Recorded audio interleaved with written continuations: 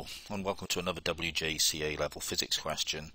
This was question 1 on the January 2011 Unit 4 paper about gas laws basically, and gas laws and so forth, and now in Unit 3.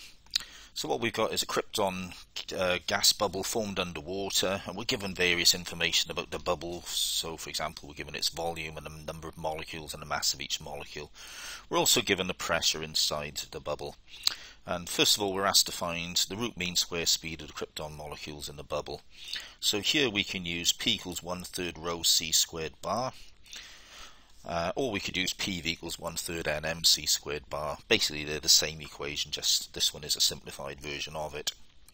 To find the density, we need the total mass of the gas divided by its volume. The total mass of the gas is the number of molecules, 1.7 times 10 to the 20, times the mass of each molecule, 1.39 times 10 to the minus 25, divided by the volume of 2.14 times 10 to the minus 6 meters cubed. That will give us a density of about 11 kilograms per meter cubed.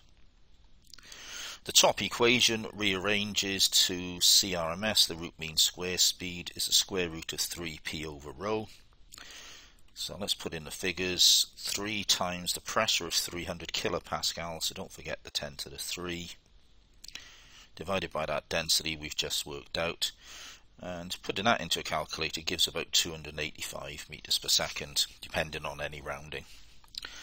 Next we're asked to find the relative molecular mass of the krypton gas, and if we remember that the MR is actually the mass of a molecule compared to the mass of 1/12 of a carbon-12 atom, where 1/12 of a carbon-12 atom is 1U, then this question is very, very simple to calculate. So the MR is going to be the mass of the molecule, 1.39 times 10 to the minus 25, divided by 1.66 times 10 to the minus 27, the value of 1U given in the data book. So if we put that into the calculator, we end up with 83.7, or 84 if you like. And remember that the MR has no unit. Next we're asked to find the temperature inside the gas. Now a lot of people attempt this question by using PV equals nRT, where little n is the number of moles. But in the modern version of the data book we've got a quicker way of doing that, because we're given this formula, PV equals nKT, where K is the Boltzmann constant. So to find T is PV over NK. The pressure was 300 times 10 to the 3. The volume was 2.14 times 10 to the minus 6. Number of molecules was 1.7 times 10 to the 20. And Boltzmann's constant is 1.38 times 10 to the minus 23. So let's put those into a calculator.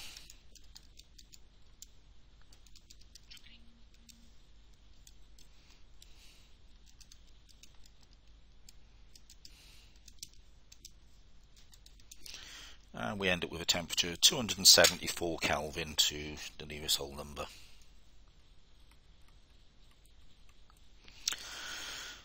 Finally, we're told that the bubble is initially 20 meters below the surface of the water, and we've got to explain, given our reasoning, what happens to the size of the bubble as it rises.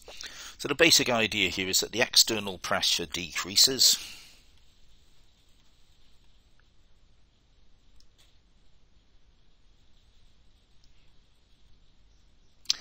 If we make an assumption that the temperature doesn't change or doesn't change noticeably, so let's put that in brackets.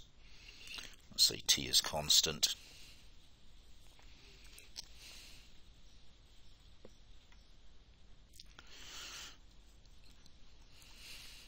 Then the volume will increase.